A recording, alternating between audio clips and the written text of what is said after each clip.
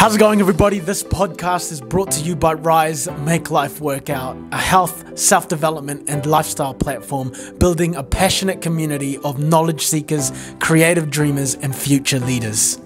For details on the latest Rise event that will feature expert speakers in the field of self-development and growth, check out www.rise-workout.com. That's www.rise-workout.com. Enjoy the show.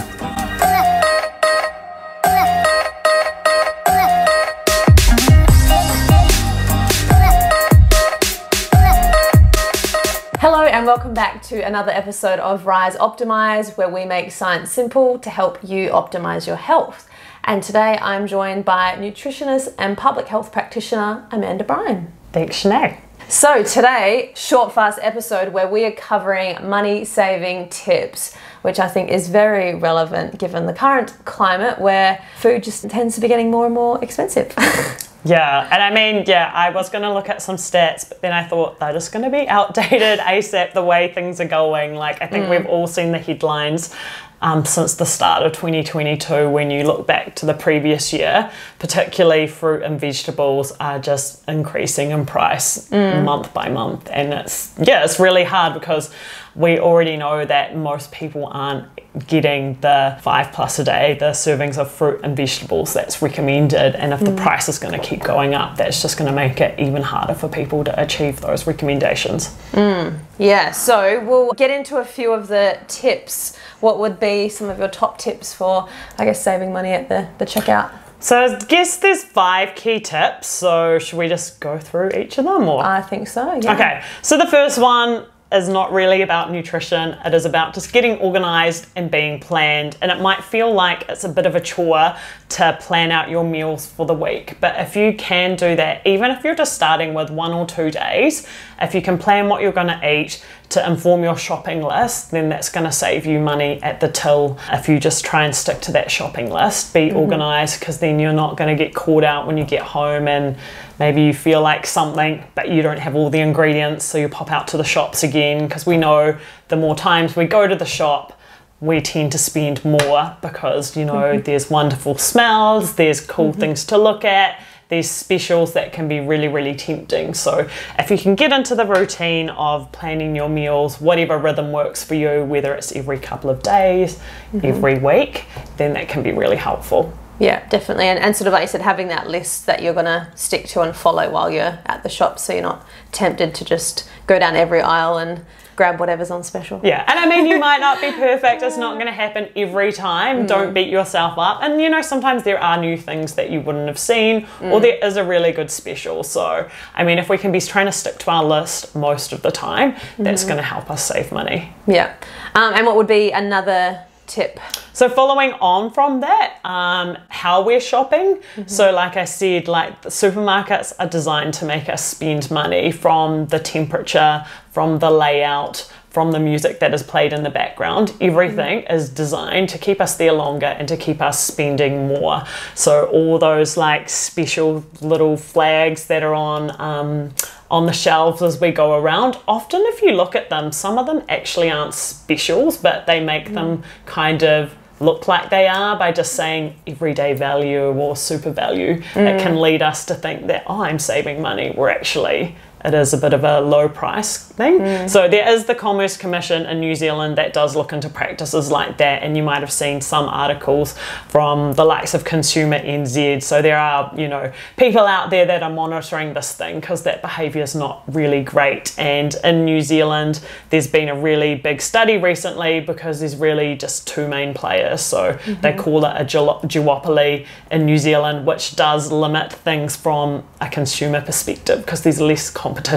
And economics 101 is around, you know, competition normally reduces prices. So yeah, I'm going a little bit off track, so I will just loop back around. So that second tip of shopping online, that means that it's easier to stick to your list, because you're just entering, searching for the things that you need. There's less of the bright shiny things that are going to distract your attention as you're going around the supermarket. Also, it can help you keep track of what you're spending instead of getting to the checkout and being like, oh my goodness, this is twice as much as I thought I was going to spend, but then, you know, feel a bit shy at leaving things back. So yeah, that's something I've started doing ever since the lockdowns were implemented, and I found that I've been saving more money just because, not getting distracted by the bright, shiny new things. And like you said, you're just sort of buying what you need versus, seeing something on sale and being like, oh, I better buy that, when you might not really need it, or you're not really saving that much. Yeah, and I mean, if it's something you're going to use, great. But if it is something that you're not going to use, and then it might go to food waste because you haven't planned what you're going to use it in, or you just get busy and end up eating out, and then it's like a perishable item like fruit or vegetables, dairy products, meat, then it can go off, and then that contributes to food waste as well. So that kind of links back to the first point of, you know, having a bit of a plan of what you're going to eat. And moving forward on that, other tips? So the third one is around like the store brand. So the supermarket own brand products. Often people might think that they're like not as good as some of the products that have all the flashy labeling and marketing. But the University of Auckland did this really massive study recently where they looked at, I think, around about like 20,000 products over a 5-year time period. They tracked all of them from a price perspective, and they did a nutrition evaluation as well. And what they found was the store brand products had at least the same nutritional value as the branded counterparts. So, I mean, you don't have to feel bad if you're just going for all the kind of no frills options, the home brand. From a nutritional perspective, you're not missing out. Oh, there you go. And number 4? So number 4 is around trying to get more plants into our diet. So again, there's a lot of new things on the market now with plant-based alternatives for meat. They can actually be a lot more expensive than meat products. They can actually be really ultra-processed, so have a whole lot of ingredients you might not recognize, lots of added sodium or sugar or saturated fat, which are the nutrients we need to be mindful of. But actually, there's other plant sources that don't feature a lot in our New Zealand diets that we could be taking advantage of. So a group of foods called the beans and legumes, you probably know them more as the tinned beans, so things like chickpeas, kidney beans, lentils, black beans, there's a whole range of them. So swapping some, and it doesn't have to be all meat, it could be just some of the meat. So even like extending meals, if you think of something like spaghetti bolognese or a lasagna, any meal that has mince in it, you could consider adding in a tin of lentils or a tin of kidney beans, especially if you've got a lot of mouths to feed. That can be a way of making it go further but not cost as much, because meat is one of those categories that is going up and up in price, similar to fruit and vegetables. So yeah, and it can be a way of introducing some different nutrients into your meal as well. New Zealanders aren't eating enough dietary fibre, and we only get that from plant sources, so by introducing beans or legumes, that can help increase that fibre content, and they're really, really cheap too. I made a veggie cottage pie the other week, shepherd's pie. Nice. So it's the same thing, that especially those little sachets, which I'm sure probably aren't the healthiest, they probably have a bit of sodium in them, but I notice a lot of the sachets now for those kind of meals will say meat night or veggie night. So when you flip it over on the back, the recipe will say vegetarian or meat version. So it'll say like using mince, or it'll say, you know, use a can of lentils or whatever. So yeah. Cool, I didn't know that, so that's a good tip. Yeah. And often it might be a bit scary, especially if you've got kids as well, like the idea of swapping out all of that beef for lamb mince entirely for a tin of lentils. That might seem like it's not going to go down so well. So it could be just, you know, starting by adding it in, getting people to get used to the flavour, the texture and all of that. Because trying new things can be scary sometimes. And last but not least, the 5th one, it's probably one we've all heard before, but still important, not just relying on the fresh fruit and vegetables. They can be more expensive, they're more perishable, so they don't last for as long. The way we store them is really important. So trying to use the tinned or the frozen versions as well.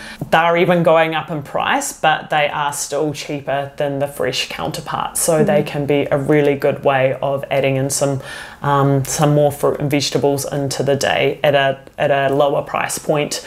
Other benefits are less waste. You don't have to cut them up. There's some really great like frozen vegetable mixes where you can get like a whole beautiful rainbow of colours, and they don't go off as quickly. So even if they are getting a little bit more expensive, there's still benefits to having them over the fresh versions. And studies have shown, again, kind of like the store brand versus the branded products, there's not a nutritional difference between the frozen, the tinned, the dried, and the fresh fruit and vegetables. Yeah, I think that's always commonly a sort of reason that some people are a bit turned off by getting frozen veg, because they think it won't be as nutrient dense as getting the fresh stuff, but pretty much same.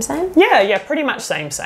And I mean, it's a convenience as well. Like, you can throw a meal together with things from your cupboard, from your freezer, and it will be really great in terms of nutrition, but you don't have to worry about being as organised and having the fresh stuff. Like, if you've always got them on standby in your pantry and in your freezer, then you've always got like a source of fruit or vegetable to add into a meal too. Yeah, great tips. If people want any more advice or more info, where can they find you? They can find me on Instagram, so it's at amanda.ate, so amanda.8, and yeah. Awesome. Thanks for all that info. I'm sure we'll be all saving a lot more money now next time we hit the shops. I hope so. Awesome. Thanks, guys.